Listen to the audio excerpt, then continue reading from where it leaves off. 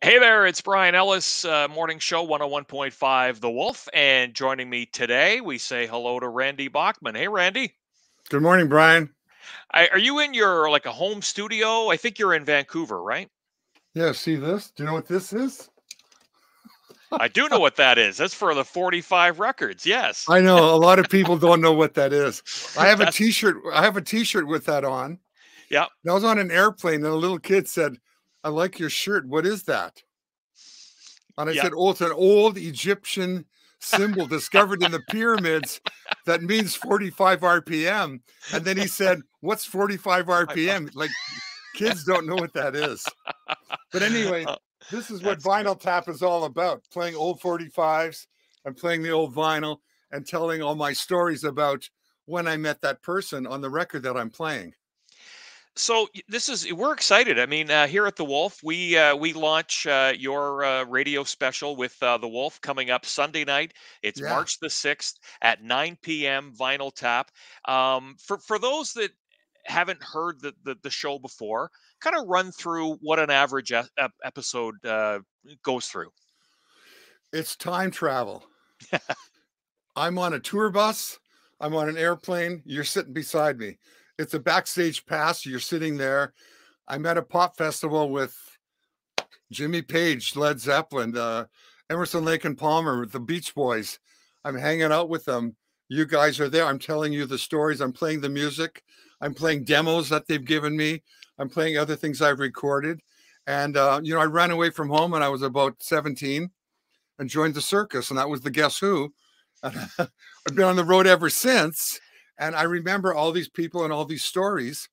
And meeting a DJ like yourself, you might say, what was it like the first time you met Brian Wilson or Madonna or, somebody like that? And I would tell that story. Or how did you write this song or that song? This is just all the stories put together. And every week we'll have a theme. Like one might be songs about summer, songs about water, songs about girls, songs about breaking up for Yep. Valentine's Day, Okay. breaking up, making up, right? Break up. You can't make up unless you break up. So every every show has a theme, and I do involve the people. There's a website they can go to. There's a phone number they could call. Or they can send me real mail and email, like Randy's Vinyl Tap at it'll be there. Okay. Yeah. Yeah. Yeah. Yeah. Um, and I want the people to give me ideas. A lot of people. I had a pilot come to me once on Air Canada going, "I love your show. Do a show about airplanes." And I said, "Tell me more than 5 songs about airplanes."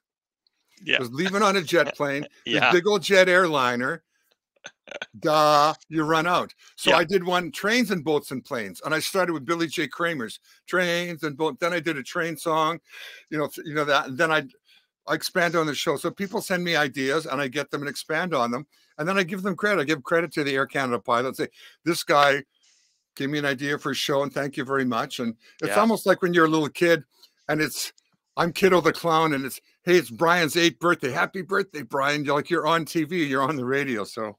Yeah. I like the interaction, and then people come to my gigs and bring all kind of ideas. So it's kind of like it's like my own reality show every Sunday night.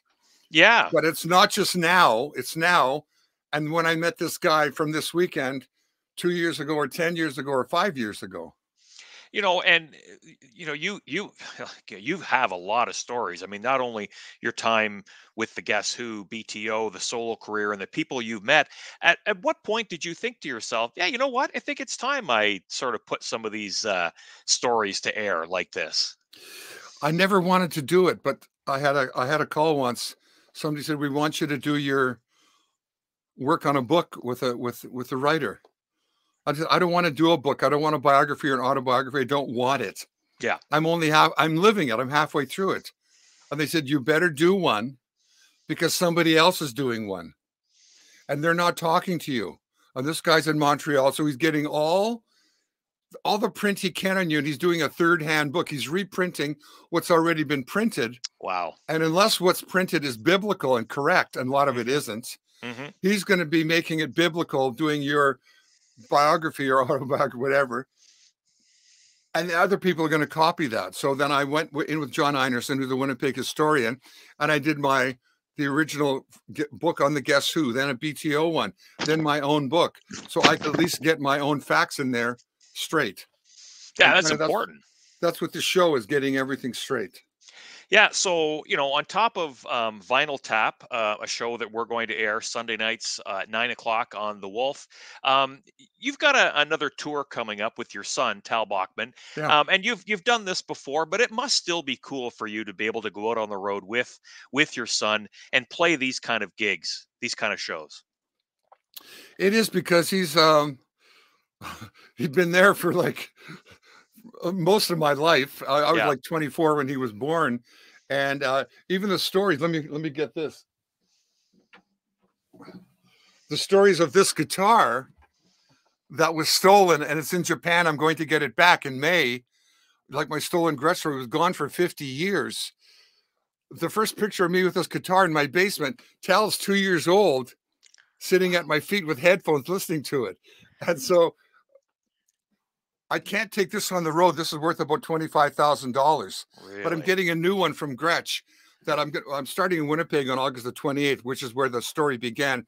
I'm Okay. doing a little every song tells a story thing there in the Prairie provinces. Then I'm coming to the Eastern Canada in the fall, but I'm Okay. touring with Cummings in July in your area, Hamilton and Toronto and London and things like that. So, but it's really great to have Tal there because he's an integral part of the story. And when I was on tour with like Van Halen for 10 months, Tal was there half the time. He's got his own Eddie Van Halen gave Tal his guitar. I mean, that's like an incredible Wow. thing. Yeah. Which That's Tal amazing. sold. He ended up selling it, which is a mistake. I mean, he kept it for 20 years. I mean, Eddie gave him number 2, the red and black and white guitar. I mean, they were such good buddies on the road. So Tal has his own story. So I bring him in on the storytelling as well. Yeah, that's a great idea because I never thought about the fact that, with Tal growing up with, your rock and roll lifestyle and seeing he's got a lot of stories himself. That's great that you guys collaborate like this. And he likes the same kind of music. Plus, he likes me, plus Queen, plus Van Halen. I was on the road in the 70s when he was discovering these other bands. So, I mean, he's really more into a lot of that stuff than me. So it's really cool. Yeah, that's great. So Vinyl Tap again Sunday night at 9. It's 2 hours every week, and as you say, you just it's just kind of like if we were sitting down having a coffee, you're just kind of telling stories, right? Well, there's nothing's written down. Tal helps me with the facts Okay. because I'll say the Van Halen tour. When did we play Knoxville? He'll look Okay. it up Yep. because I have a story to tell about Knoxville. When me and Eddie had a thing happen that a certain night in Knoxville, Tennessee. So Tal helps me with the dates, and basically that's it. Just the facts, and the stories just come out of my head and my heart. Yeah, and playing. I mean, when you go to these do these shows with Tal, I mean, it must be great to sit back and play some of the songs that bring back those memories.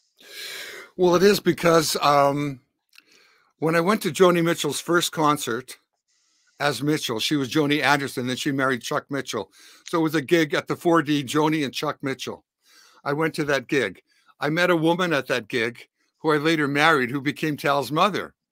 But when I went to pick her up the next day for our date, I sat at a piano and wrote the beginning to These Eyes. And I'm not a piano guy, but I wrote that beginning. So when I showed that to Burton, we wrote These Eyes. So later on in the show, I say, oh, by the way, I married that woman whose piano I sat at. And this is the product of that song, These Eyes. And here's Tal. And then Tal tells his story of his song, She's So High. And now he wrote She's So High for a girl in high school in White Rock. Wow. Oh yeah, we are really looking forward to having this starting up Sunday night. It'll be Sunday Great. night, March 6th at 9 o'clock. It's Randy Bachman's Vinyl Tap, 2 hours weekly, and looking forward to hearing some songs that you're going to spin for us and some of the stories. So we appreciate you chatting with us today. Thanks. I look forward to it. And welcome back, all the Vinyl Tap fans. The rock keeps on rolling. Join me for a ride in the time machine. We are going to go coast to coast right across Canada every Yep. Sunday night. All We're going right. to rock you. Thanks so much, Randy. Appreciate it. Thanks, Brian. Bye bye.